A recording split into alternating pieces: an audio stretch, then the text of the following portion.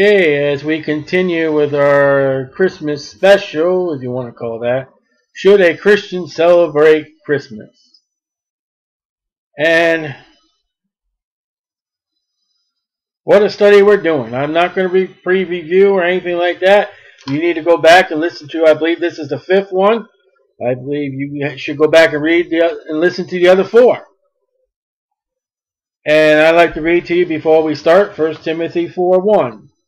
Now the Spirit, that's the Holy Spirit, speaketh expressly, that in the latter times some shall depart from the faith, giving heed to seducing spirits, spirit of Christmas, and doctrines of devils, speaking lies and hypocrisy, having their conscience seared with a hot iron.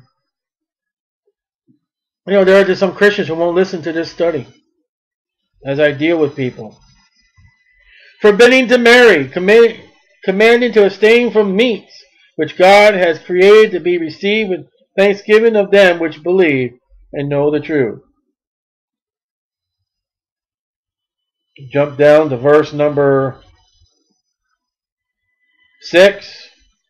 And if thou put the brethren in remembrance of these things which I'm trying to do for you people.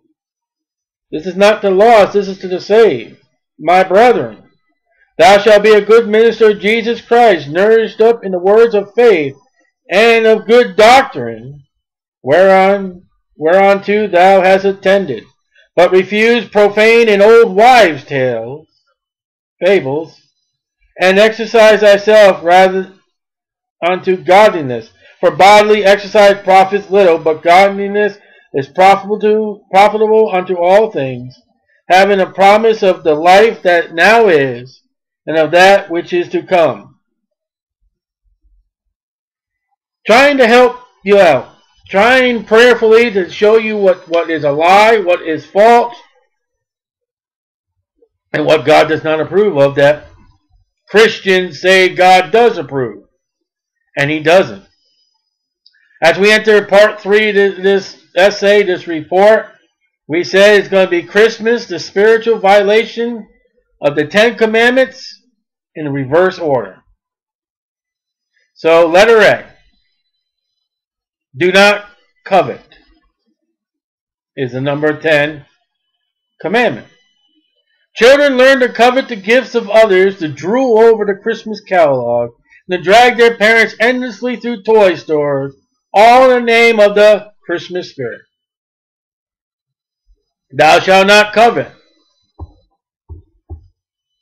What are you teaching your children? Letter B, number 9 commandment. Do not bear, or thou shalt not bear false witness. Jesus is the reason for the season.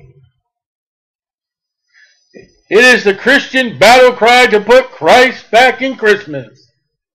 I've been hearing that nonsense since I've been saved in '87. When actually there is not only no biblical warrant for Christmas, but its roots are in pagan worship systems. Go back and read and listen to what we've done. Nevertheless, professing Christians lie to their children about Santa Claus, the supernatural, the sorcerous, false god of Christmas, whose gospel is one of works. You got to be a good little boy, or Santa won't come and visit you. That's works. Salvation along with unconditional acceptance and rewards. See, if you be a good boy, you'll get rewards. If you're a bad boy, Santa Claus won't come to you. Papa, why don't you just get the rod out and rear up your child instead of blaming Santa Claus? You ain't got enough gumption to be a father in your family. You rather put the discipline to an imaginary God. Parents lied to their children for years about the God-like character of Santa Claus, in effect asking them to trust in a false God and a lie. And they don't understand why later in life their children won't believe and trust the true God, who is Jesus Christ, and Jesus Christ is God. You taught them a lie. You've had them believe somebody who's not. Number 8, thou shalt not steal. Now he has do not steal. I don't know if it's part of the report or if he's got another Bible, but thou shalt not steal. You say, where's the stealing? Christmas spending patterns could never stand the test of biblical stewardship, i.e., Christians, in celebrating Christmas, steal the Lord's resources by ignoring their proper use, lavishly spending these resources on worthless and useless trinkets in many cases, and withhold resources from those in need, while at the same time claiming to never have enough money to buy good Christian books, pay for homeschooling, or buy Bible helps for their children. You'll send your children off to mama, papa, public school system to raise your little boy and child, but I ain't got the money, I ain't got the time to homeschool. I don't have to worry about my children being shot in the school. My children homeschooled, been always homeschooled. My children get Bibles, they have a Bible. They have their own Bible. Christians could be helping the spiritually needed by buying and giving them tracts and books and etc. We steal from our families what they need and what we owe them in order to buy gifts for those who don't need them. And then, the day after Christmas, you run down to the store to exchange that gift that your husband bought you that you really didn't want, and you could get something else which is more expensive than what you really don't need that sits in a closet for 30,000 years. And open up the closet, you got very happy moths. Letter D. Thou shalt not commit adultery. And where are you going with this one? I can quote a song. I saw Mama kissing Santa. Mama has no business kissing Santa. Last time I checked, Santa had no business kissing no mama. He's married himself, supposedly. At this special time of the year, it is said, lustful thoughts are actually encouraged. E.g., teens are allowed to go to parties and stay out later, thereby having temptations put in front of them that otherwise would not be there. Christmas parties for adults also encourage evil thoughts through the use of mistletoe. Remember that? Remember when we talked about the mistletoe? You need to go back if you didn't hear that. Or maybe you forgot. According to Matthew chapter 5, such thoughts constitute adultery. That's 5:28. I'll give you the verse. At the very least, spiritual adultery is encouraged by the season. You're giving your love, instead of to God and Jesus Christ, you're giving it to the tree, to Santa, to presents. Letter E. Do not, or thou shalt not murder. Now you're really off ball on this one. Envy and hate of my brother, which is according to Matthew chapter 5, is equal to murder. You can find that in 1 John 2. I don't mean 2 as in the chapter. I'm talking about in the epistle of 1 John. You can find through the whole entire book about if a man hates his brother, he's a murderer. And it even likens Cain, who murdered his brother. By the way, Cain represents religion. Abel represented the man that's under the blood. All right, get back on. Because he has more than me, or because he receives a larger Christmas bonus than me, and is encouraged at Christmas time. Envy is ahead of Christmas. You know what time of year people commit more suicides? We also tend to be spiritually sacrifice our children to the God of Christmas. What is the God of Christmas? Greed, selfishness, etc. F. to honor thy father and mother. Christmas gift giving is not an honor to parents. The term exchanging gifts, i.e., given in expectation of a return, is a dead giveaway of the mockery associated with the tradition. You know what also does not honor mom and dad?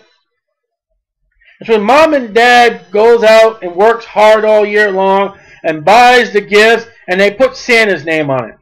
And the kids praise and love and kiss Santa for what mom and dad did.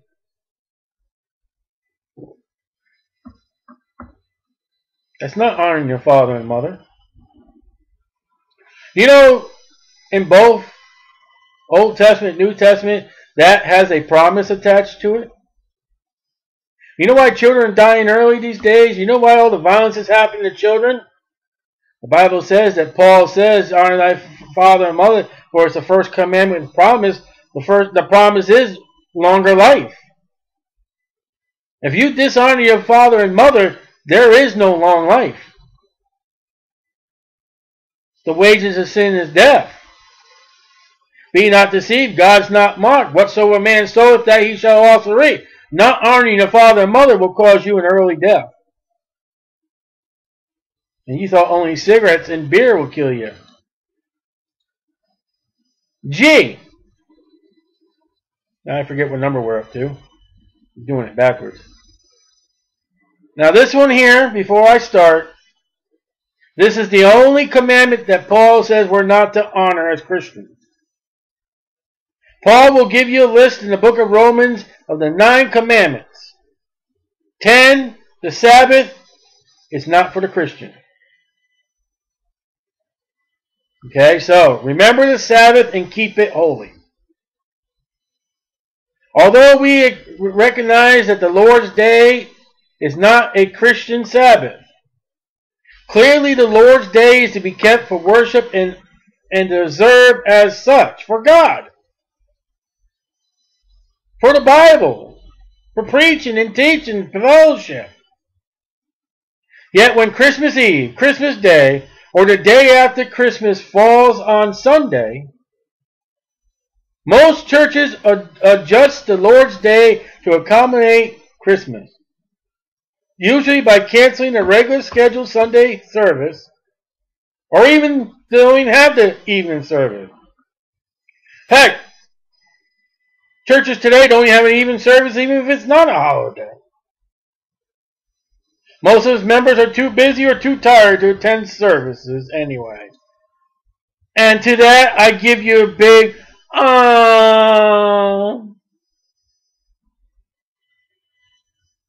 And what's that hymn? Tell it to Jesus. Letter H. Do not take the Lord's name in vain. Ooh-wee. Christ and Mass are 2 words that are totally opposite from one another. And to connect the two is blaspheming the name of Christ. By taking the pagan celebration and Christianizing it and calling it the celebration of birth of Christ is most certainly taking the Lord's name in vain. A good example of the willingness of the professing church to profane the name of the Lord would be the title of the popular children's Christmas concert production, The Divine Ornament. I don't know. Imagine identifying the Lord with a pageant ornament to hang on a pagan tree. What an insult, what a blasphemy. That I have no idea what he's talking about. Thank God. My family don't know what he's talking about. Thank God. My children don't know what he's talking about. Thank God. I may have kicked to God, not even know it. Thank God. In addition, some professing Christians use religion, Christ's birthday, as a cloak to cover the evils of covetousness, idolatry, greed, immortality, etc. All excuse to give vent to evil lusts and teach your children to lie.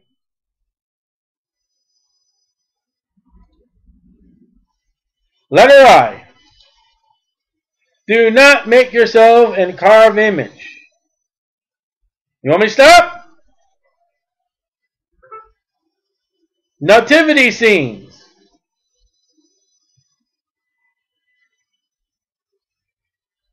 Pictures of Christ. Christmas cards with pictures of Jesus, etc. All violate this command.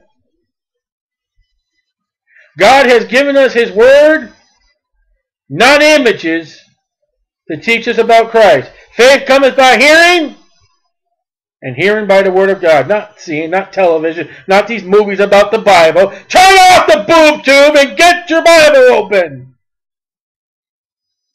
References would be 1 Peter 1:23, Deuteronomy 4:12, Deuteronomy 4:15 through 19, letter J, number 10, number 1, first, number 10 on this one.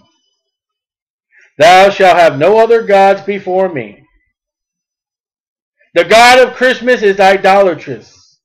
And Christian, you cannot say anything otherwise. As Christmas morning, you wake up and you bow down before that tree to receive the gifts. Yes, you do. I've taken part in Christmas a number of years. You bow down to that tree to fill it with water. You bow down to pick up the gift, and you don't acknowledge Jesus Christ, the gift of God. You are a liar if you say you do. You are greed as you open and find that gift wrapping paper all around. You ain't thinking about Jesus. You are a liar.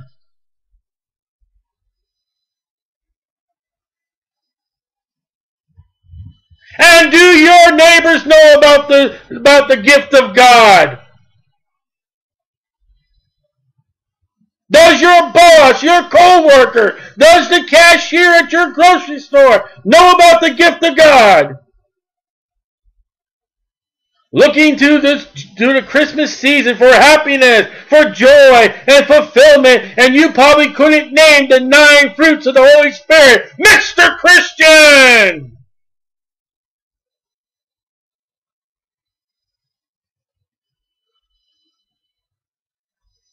Rather than through a pure, personal, biblical relation with Jesus Christ. Anything but that personal, biblical relationship with Jesus Christ is idolatry.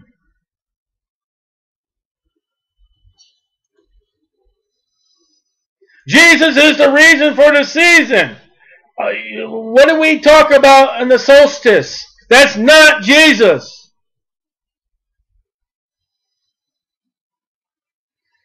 Part 4.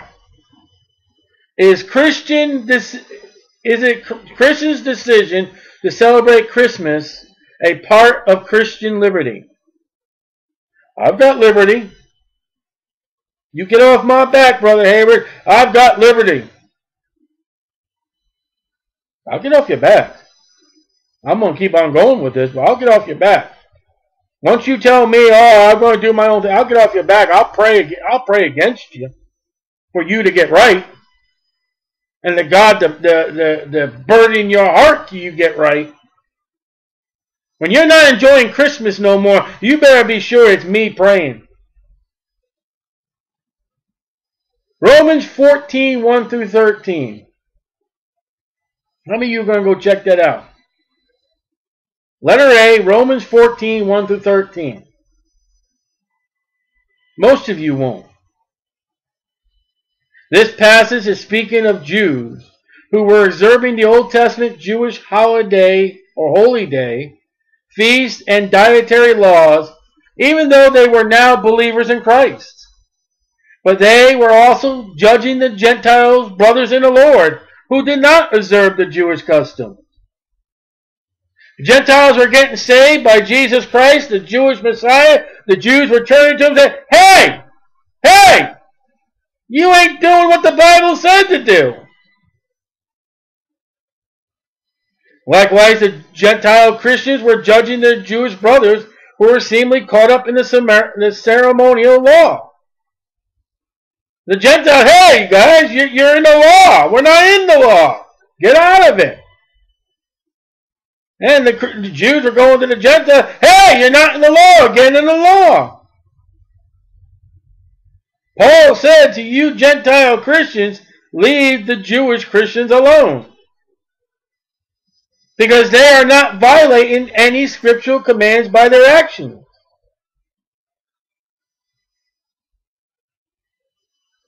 Alright? It is not a disputable matter, doubtful or gray area, and not a moral issue.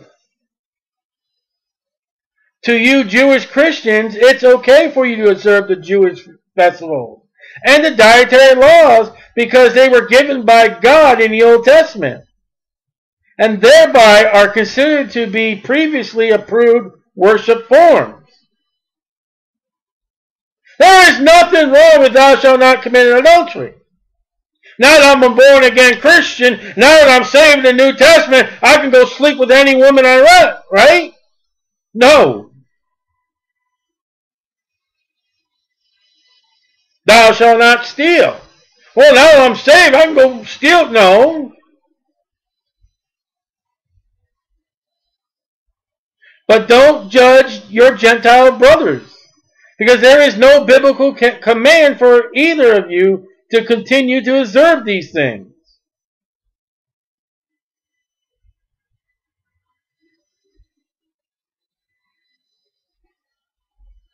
There's a comment here, but we'll look at it later. He says, actually, it wasn't okay. See 4c below. But Paul allowed it as an act of an immature, weaker brother, as we study in section 2, letter G above. We already saw that one. If a moral issue is involved, a practice that is covered in Scripture, then this passage and the application to Christian liberty, i.e., the freedom to engage in practices not prohibited by Scripture, would obviously not apply. There are things the Bible tells us to do, and there are things the Bible tells us not to do. We are to do what the Bible says. If it says not to do it, you don't do it. If it says for you to do it, then you are to do it. Plain and simple. 3rd grade elementary school here. Unless you want to be a Christian in 2013. You can't even make it to kindergarten. You can't even make it to preschool without wetting your pants over something like this. I think it's a rule that no kid can go to school until they've learned to use a potty. And as I deal with Christians like this, they just wet their diapers and soil themselves. And you don't like this talk. As brought out earlier in this report, the celebration of Christmas appears to be such a moral issue because it's a celebration is not only because its celebration is not only not from God. Let me read that again. Because the celebration is not only not from God, but it is from ancient paganism itself. You cannot find anywhere in the Bible anything God tells you to do in Christmas. He doesn't tell us to honor birthdays. He doesn't tell us to honor Jesus' birthday. He doesn't tell us about Jesus' birthday, the date. He doesn't tell us to go out and get a tree. Matter of fact, Jeremiah 10 speaks against it. It says it's a pagan thing to go do it. And everything else. We've looked at the holly. We've looked at the candles. Continuing on the Christian liberty, part B, 1 Corinthians 8, 4 through 13. 1 Corinthians 8, 4 to 13. I'm going to leave you to look up these yourself. If you're really sincere and want to do right, God will lead you to these scriptures. And the Holy Spirit, if you pray before you open up these scriptures, the Holy Spirit will work through you and in you. And how many of you dare would say the Holy Spirit will lie to you? Anybody care to say that? Christian? I'm not talking to unsaved people. I'm talking to you that have the Holy Spirit in you. Would you think the Holy Spirit would lie to you? But you will lie to the Holy Spirit so you can keep these festivities going on. The Gentile Christians who had been raised up in an idolatrous system, especially in Corinth, were having a problem with the Jewish brothers who were eating meat that had been sacrificed to idols. And apparently this was the only healthy meat available. The meat that was not offered to idols you would not want. The best cuts would be offered to Diana and all that. Similar to Romans 14 passage above that we did, Paul says that eating meat that has been sacrificed to idol is not a moral issue. And thereby is not prohibited.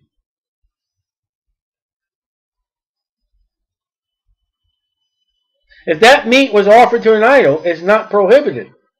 But let's go on. See, it's an issue before we go on to, did you know? After this report, you listening to this, you now know what Christmas is. And you can't say, oh, I can eat and divine in Christmas.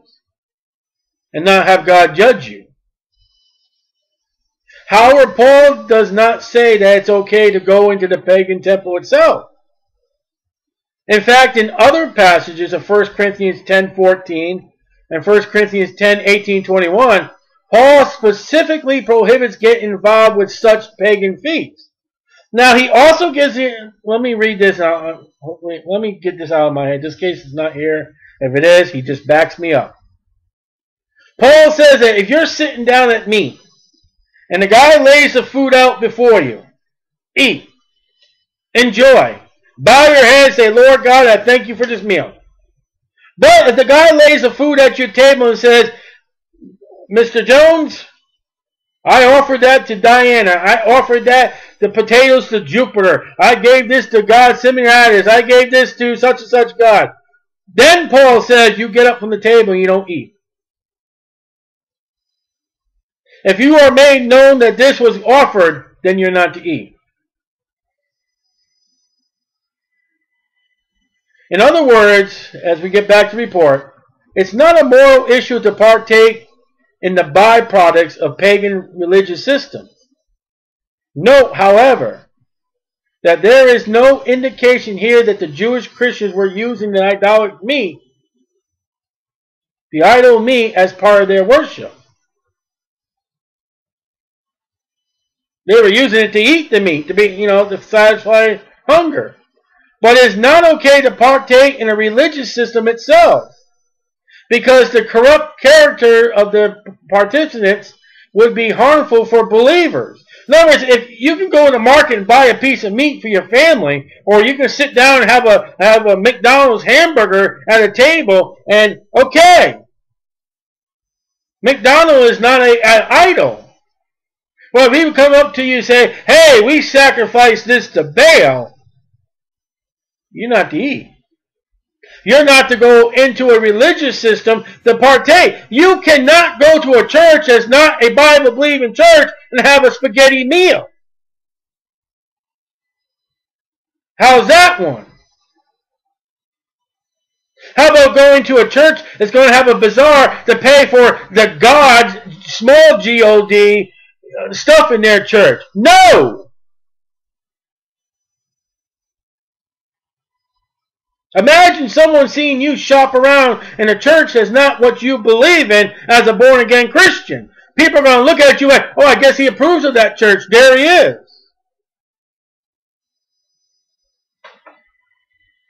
Abstain from all appearance of evil, the Bible says.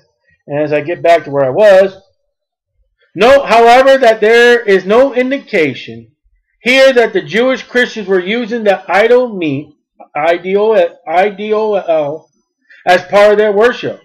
But it is not okay to partake in the religious system itself, because the corrupt character of the participants would be harmful for believers. Rather, we must be separate from the worldly system. 2 Corinthians 6:14-7:1. Therefore, when items, byproducts associated with pagan religious systems not only develop religious associations of their own, but have been integrated into what would otherwise be true Christian worship, as the celebration of Christmas has clearly become in our culture. It's a mix of Christianity and it's a mix of paganism, that we should pull away from them so that there is no confusion over our allegiances. What is that? People in the world today think Christmas is Christian, and it's not. Christians today believe Christmas is Christian, and it's not. Letter C, Galatians 4, 9 and 10. Colossians 2, 16 and 17. Both these passages of Scripture refer to a Jewish holy days under Old Testament law. If Christians were not even to observe the Old Testament holy days, days that did have divine sanction for a time, they certainly don't have the liberty to observe pagan holy days. And Colossians and Galatians is Paul writing to Gentile areas.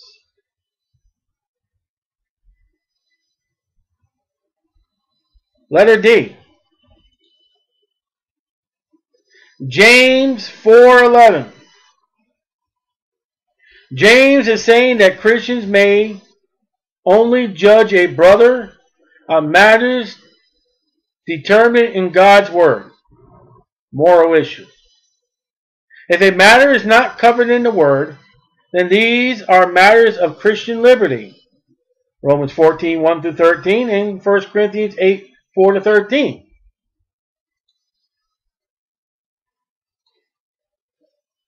Listen, if a Christian wants to eat pig, you can't find it in the New Testament scriptures for you not to do it. Matter of fact, Paul says, hey, if you can do it as well-pleasing to God, and thank God. If you can bow your head over pork chops and thank the Lord that, you don't have a Jew sitting there. I wouldn't do it to offend a Jew. It would be poor testimony. Then again, you got people who are vegetarians, and Paul mentions, hey, there are people who don't want to eat meat. There are people who just eat, grass and weeds and whatever you want to call it. That's their preference. There is no divine scripture say, thou shalt, meat or vegetarian.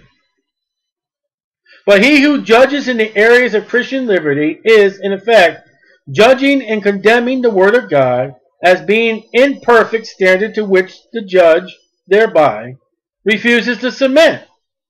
On the other hand, since we have a clear scriptural precept that condemns the things that go around December 25th, in the name of Christ, the celebration of Christmas does not appear to be a matter of liberty, but one of moral conduct. It would be like for me to say, what you and your wife do behind your bedroom wall, you can't do it. You want a chapter and verse? Well, listen, the only thing you can find in the Bible where I can judge a Christian is, that ain't your wife. And then it's adultery, fornication, or whoredom. But if that's your wife and you're married to her and it's your bedroom, you're at liberty. And God gives a husband and wife great liberty. But if you're not married, there is no liberty.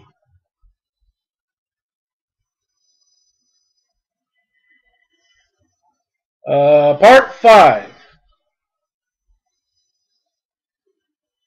I believe. The right response.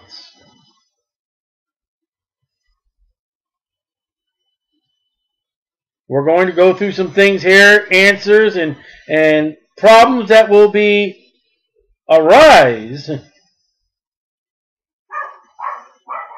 And problems with wanting to do right. Letter A. Quench not the Holy Spirit. 1 Thessalonians 5:19 to 22. Test all things against the Scripture. And John says in 1 John, try the spirits. And you know Christmas is spoken of as a spirit. The spirit of Christmas. So I will take the spirit of Christmas and match it with the Bible, which I've had, and I found it to be false. Christmas, I mean. Line up the beliefs and actions what with is true. I.e., do not treat with contempt the Word of God. If one is convinced that celebrating Christmas is a sin, then he and his family must not compromise with the world or the church by participating in any Christmas celebrations. Romans 14:23. I believe Christmas is a sin. I am not going to go to any Christmas pageant, any children's Christmas thing, any Christmas cantata. There are certain things I will not do because I believe it's a sin.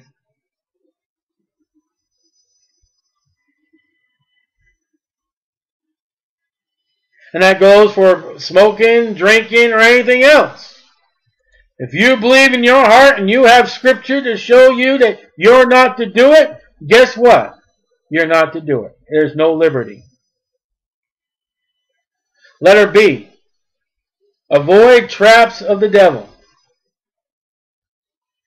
Number 1, lack of zeal. One who never considers why he does certain things, but he just does them because he always has, or because his parents always has. One who acts upon emotions rather than the facts.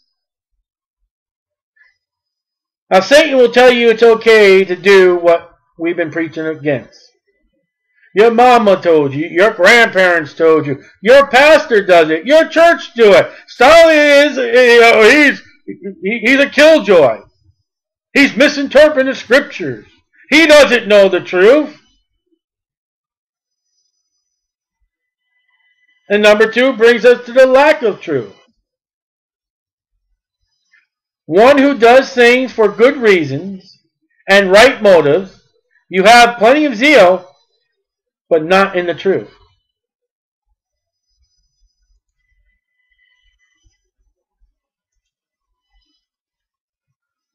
Letter C. Realizing that Christian celebrating Christmas as the day of Christ's birth makes no more sense than adding any of the following days as a special day of Christian celebration. Remember, the Bible's focus on the birth of Christ is for the sole purpose of documenting his virgin birth, his incarnation, and the fulfillment of the prophetic messiahship. Alright? That's why what we're told about Christ's birth has been recorded. To show that Scripture has been fulfilled. To show you that he was born. That there was an actual event in time. But there's no date recorded. So let me come up with some holidays, shall we?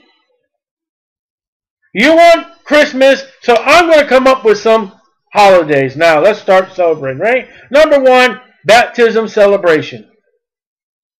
Why not have 3 days of swimming parties in the summer in order to celebrate and symbolize Christ's 3 days in the grave? We could pick a theme based upon the speculation of when John the Baptist baptized Jesus. I think John baptized Jesus on April 23rd. So on April 23rd is my celebration of baptism, and we're going to, for 3 days, we're going to go swim around people's swimming pools and have a man dress up like John the Baptist and eat locusts and everything like that. Hey, come on! Well, Stolly, that's far-fetched. Number 2, Ascension celebration. Why not have 1 day set aside for a year, we'll have to pick a day, for hot air balloon rides in order to celebrate Christ's ascension to heaven. We'll all go up in hot air balloons, where your pastor's full of hot air for having a Christmas celebration. Ooh, I hate when you say things like that. Alright? Come on, let's have a baptism celebration and ascension celebration. Number 3. I guess you can call this charismatic. Miracle celebration. Let's be considerable to the Bible focus on Jesus' miracle, even more than his birth. So why not have one day set aside every year to celebrate Christ's miracles? Let's have the first miracle recorded in the Bible in John chapter 2. Why don't we have Christian wine tasting parties where the pastor takes water and changes it to wine? Let's pick a day. Oh, let's see. Marriage, let's say, when's it good? About June. Let's pick an equinox. June 21st.